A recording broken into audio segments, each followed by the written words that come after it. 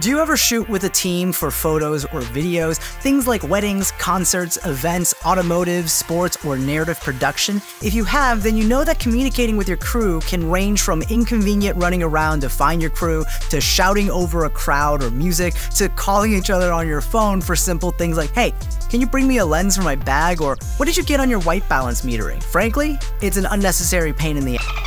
That's why today I want to talk to you about one of the most underrated tools for filmmakers and photographers, a wireless headset. There are a few good options on the market, and I have done a video in the past on the Hollyland C1 system, but today we're going to be looking at the CAME-TV Kuminik8 system.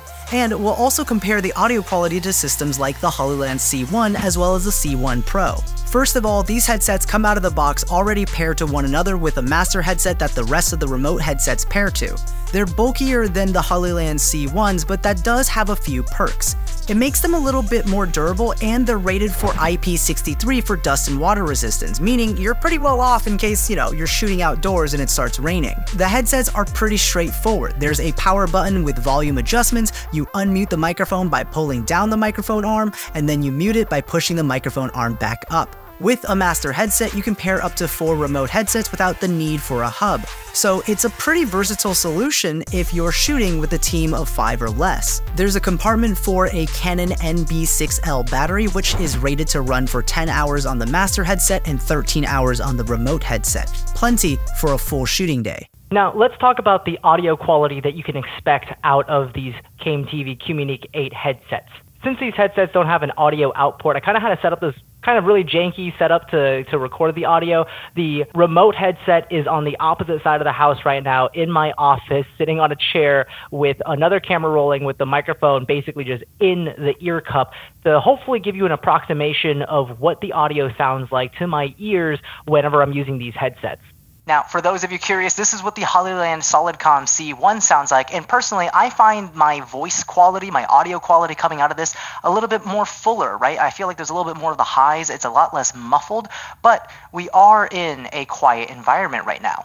Okay, so now we're gonna go ahead and turn on this pretty large speaker, and really we're gonna simulate some environments that you would actually be in. And let's say worst case scenario, you're filming in a club. What would that sound like using these headsets? This is what the audio from the Hollyland Solidcom C1 sounds like. Obviously, there's going to be some music in the background, but typically I find it that I can still hear the person talking on the other side pretty clearly.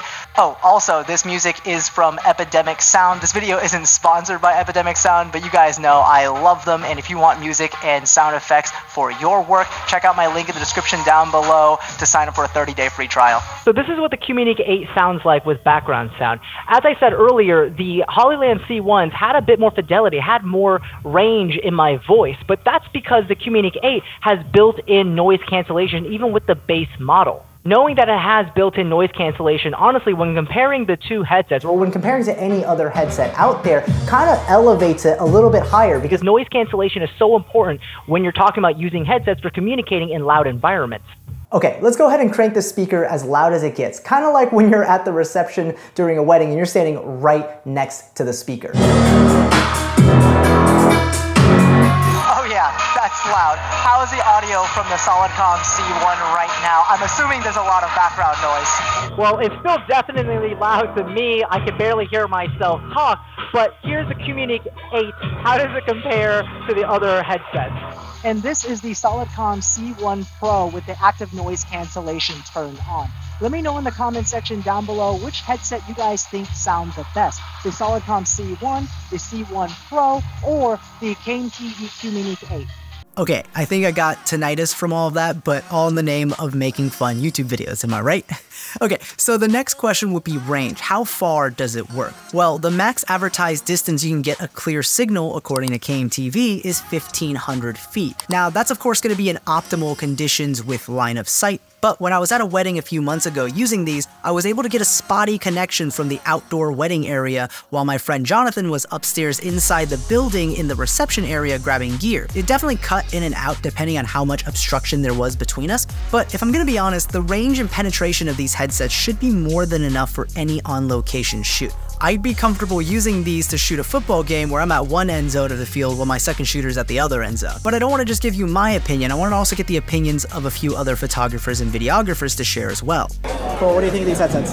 They're pretty great. It's very convenient being able to communicate with your team when you're not right next to each other. I think that maybe the vocals could be a little clearer, but it's really not too bad. So okay, my hair's whack, right? Like it's okay. We're coming to you live from an actual real wedding day. I just want to give you my thoughts really quick on this headset.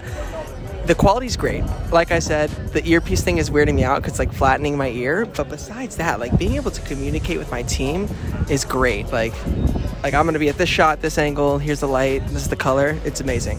Highly recommend. Overall, I think wireless headsets are so underrated in the low budget to middle end tier of creators. There's a reason why big productions use wireless headsets to communicate with their crew. It's the same reason why big event teams use them as well. They just make communication between your crew so much clearer and so much easier. It saves me time, but more importantly, it helps me improve the end product I'm producing when I'm on location. Now, let's talk about pricing. The CAME-TV Kuminik8 headsets come out to about $200 per headset or less, depending on the number of headsets you pick up at once. They come with one battery per headset and a battery charger, and they even come with this really nice hard shell case for transporting your headsets on and off location, which I really appreciate. And at the price of $200 per headset, they're actually a lot more affordable than the Hollyland Solidcom C1s, which come in at $250 per headset, and the Hollyland Solidcom C1 Pros come in at $325 per headset. While I've personally been using the Hollyland C1 and C1 Pros on my past few shoots because of the fact that, the locations were smaller and it wasn't going to be that loud, I just wanted something that was compact and easy to use for communication. But after this video and doing the test, especially in a loud environment, I kind of think next time I'm shooting in a really, really loud location, I'm probably going to use the CAME-TV ones. If I had to recommend a wireless headset solution for someone who's just looking for wireless headsets that work and get the most bang for their buck, I'd probably recommend the Kuminik8 system, even though I like the Hollyland ones so much more in terms of aesthetics. If you're interested in checking any of these systems out, links will of course be in the description down below. Alright, that's it for this one. Thank you so much for watching. If you enjoyed this video, go ahead and leave a like and subscribe. I really appreciate everyone's support on my full-time YouTube journey these past few months. We just got past 50K subs. I was super pumped to find out. And more so, I've really been enjoying talking to everyone in the comment section. So much so that I'm going to be creating a Discord channel in the coming months so that way we can build like a little community of creators. So keep an eye out for that. Alright, as always, I'll see you in the next video. Peace.